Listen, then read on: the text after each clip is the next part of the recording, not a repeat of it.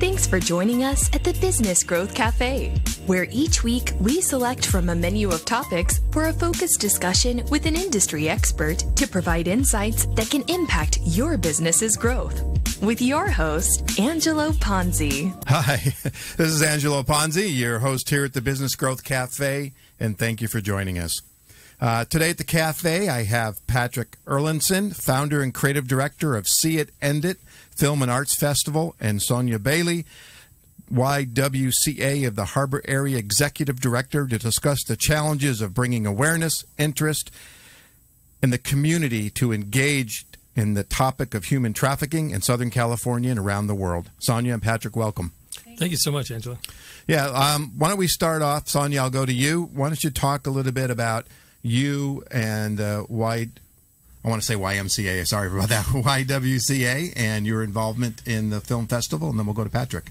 Yes, they're two separate entities, YM and YW. YWCA, we're the ones in San Pedro, actually. You do have one in Orange County that's really fabulous, but we traveled down here to talk to you today from San Pedro. Our YWCA has been around since 1918, actually built by Julia Morgan, the first woman architect who also built Hearst Castle. And it was her birthday yesterday, by the way. And she built the YWCAs in the area, 31 in total, and we're the only one remaining with that same purpose still. All the others have been repurposed or something else. Oh, fantastic. But she did all that before women were given the right to vote in America. Wow, that's crazy. So we still have community programs. We've done that for 100 years. Mammograms, childcare, and community services, and it's a beautiful old home. Okay, fantastic. Patrick? Yeah, I grew up in San Pedro area, and I've been working in the prevention of human trafficking for about 8 years, and really wanted to kind of partner. And through the years, I've been working with the YWCA in their racial justice breakfast as kind of the moderator for discussions on human trafficking. And when I got the idea of having a film festival, I wanted to bring it local and partner with the YWCA. So it was just kind of a very natural kind of relationship that we created as the nonprofit partner to this vision of educating as many people as possible through the arts and raising awareness for the purpose of prevention of human trafficking. Okay. Now this is your second year coming up. That's right. Okay. So I want to talk about the topic, if you will, or the challenges or the issues of human trafficking here in Southern California. But let me step back a little bit. What drove you? What sparked you to really take on this festival? Was there an incident or a situation or a story that moved you that you really said, I've got to get involved? Well, it's first is getting involved in human trafficking, and then is getting involved in prevention, and that led to the festival. So okay. I would say I worked for a time when United Nations Refugee Agency opened an office here in Los Angeles, and it was working with the refugee agency that we were getting field reports from Africa of children escaping southern Sudan, crossing Egypt to get to Israel, where they would be safe and could get jobs. And these were like parents who were sending their kids away because either a parent had died, parents were dead, or they were trying to get their kids to safety. So you had groups of children and some, accompanying adults, but they were crossing Egypt, to leave a place where there was a war that was destroying their communities and villages. And then these Bedouins would come in and take them in. So there was a group of Bedouins that would invite them in, feed them, befriend them, and then call for a doctor from Cairo who would then come down, drug them, and cut out their organs and bury them in the desert. And it was that just grabbed hold of my heart. It was just that betrayal of children that are just trying to escape something horrible and put their trust in some adults who act like they care about them and then destroy them. And that just kind of gripped me. And then I started researching everything I could find about human trafficking, which led me to how prevalent it is here in Southern California. So looking at labor trafficking, you look at people who are working for generations to pay off a debt because they can't read. So they're deceived into working. You have grandchildren that are being employed and worked to death in many cases, in this fraudulent kind of system of labor trafficking. But then the sex trafficking, because we have such a hypersexualized culture, we have tremendous amounts of money, of discretionary income in the United States, that this really becomes a hub for sex trafficking. And then that creates a tremendous demand. So we have girls growing up in the Central Valley. We have people growing up in extremely vulnerable situations in America. We create vulnerability through what's happened to the family.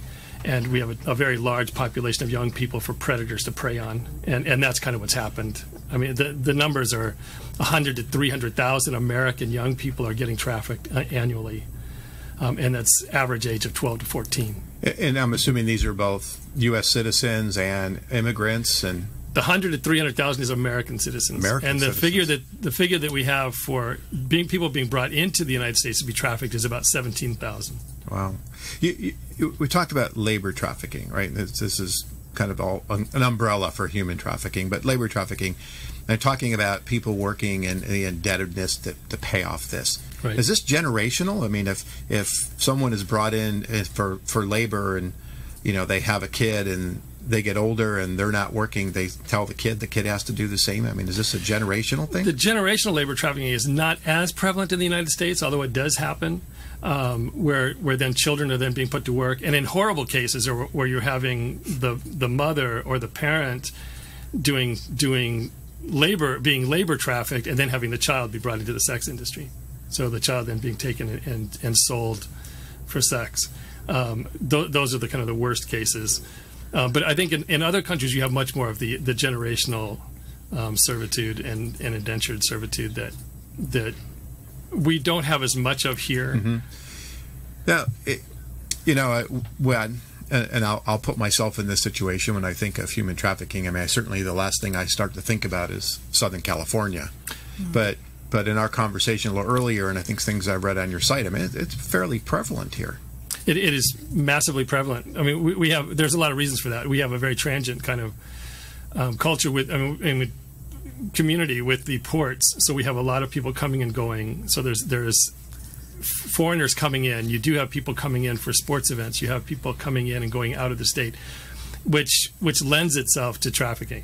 We also have a lot of undocumented people coming across the border into Southern California, and those people are easy prey because they're afraid of being turned into authorities, and a lot of those people are very easy to deceive. So then you can manipulate them into a very vulnerable situation of trafficking. We have discretionary income, so you have people that are successful here that have money to spend, and that lends itself to misusing that money and misusing the freedoms that we have. So I think there's a lot of reasons, although it's definitely not limited to Southern California, and the internet has changed everything. Sure, as far as human trafficking. So you have small towns in the Midwest that have a human trafficking problem.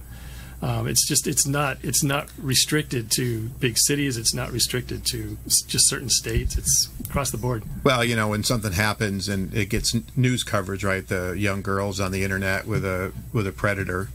We hear about one or two incidences, but this sounds obviously through the internet. I mean, it's a massive pool, if you will, of solicitation. Well, we've never had that before. We have people are coming and going inside of your house all day, every day. I mean, we think we locked the door, and you think you don't have strangers coming in.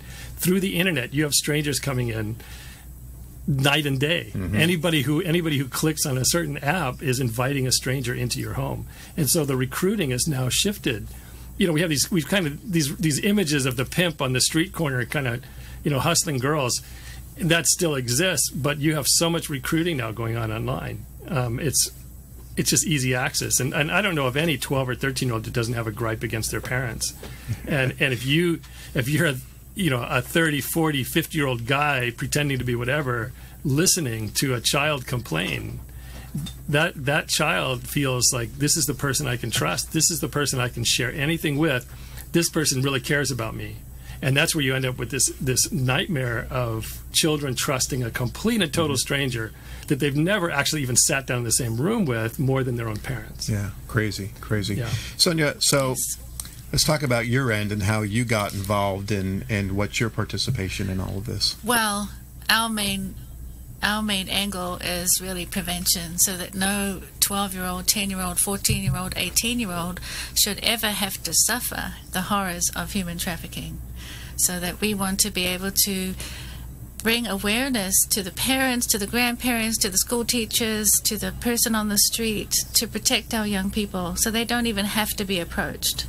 It's scary to the fact that our communities, especially where we are, it's not a matter of if you're going to get approached, it's really when. And through the YWCA, YWCA. Just say the YW. I'm going to get it. Huh? Just say the YW. The YW. Through the YW. I grew up, we had a YMCA in my hometown. When you say the Y, you think of the YM. Yeah. So this sounds like a lot of education to parents, and is that really facilitated at the YM? I mean, we... YW. The YW, yeah. I'm going to get it right. I'm going to get it right, ladies and gentlemen. Actually, we see it at the parents' end. We see it at the children's end. We have teenage kids that come to us, and they don't need the peripheral problems of being trafficked and what to watch out for. They need to be aware. And these kids, they deserve the life to go to school and go to college and have the dreams that everyone else does without having to watch over their shoulder all the time. And it's really also an issue that parents need to be aware of and just say, oh, it's not going to happen to my child. And we just want to do the prevention part so you don't have to go through those horrible things that parents who have children that have been trafficked have to go through. Go weeks, months not knowing where your child is. If I can jump in there, I mean, I was just this last week sitting next to a couple from Orange County whose daughter was trafficked. And it was a case where she met somebody online, went to go meet him. He shot her full of heroin and started selling her. And it wasn't until he and his friends were going to sell her to a gang that she ended up escaping. But by then she was addicted to drugs so heavily that she went back out. And I think that I just wouldn't wish that on my worst enemy, to go through the kind of pain of having your child be trafficked. Right. Well, I think that from that educational standpoint, and I know we're going to talk about the festival in a second, and I saw that you have panelists and you have speakers that are telling their stories, and really it's through those horrors and hopefully that education that people become more and more aware, and hopefully through this show and other things that you're doing, and certainly the festival, because if you're not exposed to it and you're not watching it on television, I mean, it's certainly not a movie I'd go pick out on TV to watch, right? So there's such a ground roots education that really has to happen from school and from parents, and to your point, those that are most susceptible that may not think of it versus the parent in Newport Beach that, has all the money, has all the wealth and all the privileges, can happen to their kids too. Absolutely. Yeah. And increasingly does. I mean, they're the ones with the smartphones, and they're the ones that have easy access to the internet, which makes them vulnerable and preyed upon. Okay. The festival is coming up in April, and what's the dates of that? The 3rd and the 4th. 3rd and the 4th. So it'll be Friday and Saturday. Okay. Now, last year was your pilot. I'll call it a pilot one. Yeah. So here we come, round 2. So in building, we're going to go marketing now, some branding stuff. So in building the awareness and the traffic, if you will, towards your event, what has been the most significant strategies you've used to build awareness and drive engagement? Well, I think being our first one, it was really just personally driven. We didn't have a whole marketing plan and strategy. Grassroots. It was very grassroots, and it was each person talking to their friends. So I've been working for 8 years, and I'm connected to a lot of the organizations that work all through Southern California and even international organizations. So I drew upon those relationships to expand the awareness of the event, to show them that this is something that we can all be a part of. So it's meant to be kind of a really inclusive event, and that any organization that's doing anything to help stop human trafficking can be a part of this. Because what we found, and this was the intention is show them a film. And, it's like when people watch the movie Taken, you get all riled up and you want to go shoot pimps. And that's the kind of the very visceral, natural response to watching a film like that. But there needs to be context, and there needs to be kind of an understanding of how we can actually end this. And shooting pimps is not the answer. It kind of has a certain satisfaction, but it's not the answer. So through the arts, if we can touch people's hearts, open people's hearts through film, through music, through dance, through a variety of art mediums, then we can start to give some education for how you can be involved. Mm-hmm. How can a housewife, how can the soccer mom, how can a youth pastor get involved in ending human trafficking? So what we wanted was to have all the organizations, the tremendous resources here in Southern California. I mean, a lot of the rest of the country is starved for the kind of resources that we have aplenty in Southern California. So how can they connect? If someone wants to help support a shelter, where a child who's rescued has a place to go that's safe. Foster care, one of the components this year will be really centered around foster care, because there's just been a pipeline. You have children that are so broken, they're so abandoned, they feel worthless already, and then they just get kind of shuffled into human trafficking, which is just deplorable. Through the foster system. Yes. Through the foster system. It's almost like a feeder. Yeah. I think about from a branding standpoint, positioning standpoint, I mean, I always look at, a rational appeal and connection with my customer or the audience, right, and an emotional one. Okay, so there's that rational side, right? And some of the facts and the statistics we can all show. But it's that emotional connection when people see it or see the film, right, or hear or speak with somebody. I mean, that's so visceral. I mean, that is incredibly powerful if you guys can, really communicate that and have the audience carry that forward, because the rational facts and figures, those are all great. And they're important, but it's just facts and figures. That's right. It's the emotion that you have to get, and then that has to spark action. And I think so that's where the panels come in. So we have experts in the field, we have survivors, then you have the filmmakers, why they even bothered to make the films. But then there's a whole interaction. And I think one of the most moving moments in the last festival was a woman stood up during the question and answer period with the panel and said, I never even told my husband, but I was trafficked when I was a kid. Oh, wow. And so please take this seriously. I mean, she stood up in front of a theater full of people and shared that this was something that was real. It happened to her. And there were those kind of moments where people's hearts were opened. And then we want people to feel like, I have to do something. And so then that's the next step. Mm-hmm. So then go out and engage with an organization or with a means to be able to actually do something in your community. Right. I mean, if we look at a funnel, if you will, I'm going to do some marketing stuff, but I mean, Good. You're building awareness, you're driving interest, and then you're driving engagement. Yes. I mean, how do you move people through that pipeline so they become aware of the problem, become aware of the tools and the aspects, and how do you get them interested and through the film festival and things like that? Right. Then how do you engage them to actually do something as opposed to saying, hey, that was great, I'm going to go home now and forget about it. Forget about it. Yeah. Now, I asked a couple questions of all my guests, and so I'm going to backtrack just a little bit, but because I think it's relevant. When you think about the challenges of growing this festival, what keeps you up at night?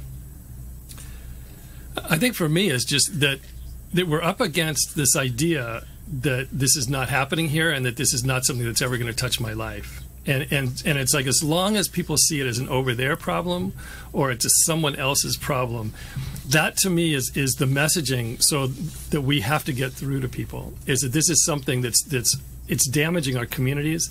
It's like, I started to think of this as a crime against humanity. This is not just a simple crime against this particular child, but we're being robbed of doctors and people that we need in our communities. These are children who are being taken away from us and are not being allowed to become the people that we need them to be, mm-hmm. and that they should be allowed to become. And so for me, that's what keeps me awake at night, is that we need to be able to get this message. How can we get the message through to people that there's hope, that we can actually end this? This is not like it's something that's impossible to fix or impossible to end. If we can deal with the root causes, which is really my concern, how do we go upstream and look at how vulnerability is being created? How do we go upstream and prevent a boy from feeling entitled to buy an 11-year-old for sex? That boy's coming out of our homes, mm-hmm. and how do we kind of start working upstream to that point? So the thing that gets me, and I'm the creative side of the festival. Sure. And that's what keeps me awake at night, is that people are not getting the message that this is something that is causing a deficit to us all. Okay. Sonia, how about you? What keeps you up at night? Well, the same things as Patrick, but more how do we make this happen? More like, how do we make it happen in reality? Bringing films, arts, people to the festival to make it a success. And the ultimate thing is never a measure how many kids you might save, but just so that it doesn't happen. And it might take a generation, but we are actively wanting to really get the word out on awareness and prevention, and how do we do that? Well, in any situation, building a brand takes time, and you're building a brand with your festival, and it's not something that happens overnight, but it's a lot of persistence and passion and dedication to make that work. Now, I have to ask, because we're talking film, does any of the film community from Hollywood embraced the festival at all? Yes, I mean, one of the organizations we're working closely with is they're a group called Artists for Change, and that's made up of filmmakers, everyone from producers to actors, and then I have spoken several times to groups of those filmmakers. There is a growing interest within Hollywood of making films that are going to affect social change, of course, and this is one issue that cuts across party lines. It cuts across generations. It's something that young people can relate to, as well as grandparents. I mean, this is an issue that we can really kind of grab hold of as something that's just atrocious. I mean, it's really, really hard for anyone to come out in defense of having sex with 11-year-old kids, and the exploitation of someone who's in a very vulnerable place in their life. It's just not something that people defend. And so Hollywood, there are an increasing number of actors and actresses. Jada Pinkett Smith has been active, Emma Thompson, Justin Timberlake. There's a lot of people who have taken this on as an issue that they're really deeply concerned about, and that's growing. And I'm hoping that as the film festival attracts more attention as a platform to reach people that are not going to go to a conference. They are not going to sign up and go to a 3-day conference on human trafficking, right? But they will come and see a movie, or they'll come and hear a performer. That then they can have their hearts opened, and we can start to see change. And I think the end result of what we want is not to just weigh people down with the massive horror of this, but we want people to leave the festival feeling like they've been to a festival that's bringing in a celebration of the end of human trafficking. So it's not, the intention is not to have this be this heavy, weighty thing. Right, and a lot of the movies, documentaries, there are stories of hope and freedom. They're not all dour and factual. That's just it is enlightening in the end, that there is light at the end of the tunnel. Mm-hmm. Well, I like what you guys just said. Right, it's about communicating hope and change, not just horrors. No, exactly. Right, and so it's going to the end, the outcome that you're looking for, and working backwards, and how do you make that change? That's exactly right. Now, with all these shows, and I say this every show, it goes by really fast, and my engineer is waving 3 fingers at me, which means we have about 3 minutes. So let's talk very specific now about the festival, the dates, how can they get tickets, do you need volunteers? Sure. I'm going to let you guys run with that one. All of the above. All of the above. Okay, we're over. Well, we have pre-sale tickets, $25 for both days, and you can go to our website, seeitendit.com. Of course, we need volunteers. We are planning, and we're hoping to have the street closed in front of the theater, which will be fabulous. So we'll have a stage with musicians and dance, spoken word, and so many resource organizations will have their information out there so that we can have a call to action after these sessions. So the format of the festival is the movies themselves, and then a panel discussion about the movie, and those are the most impactful, most educational, and really experienced people who have cutting-edge information about human trafficking awareness that we all need to know. So our website is seeitendit.com. It has all the ways you can participate. Of course, donations, support for the actual festival itself. It's really going to be amazing.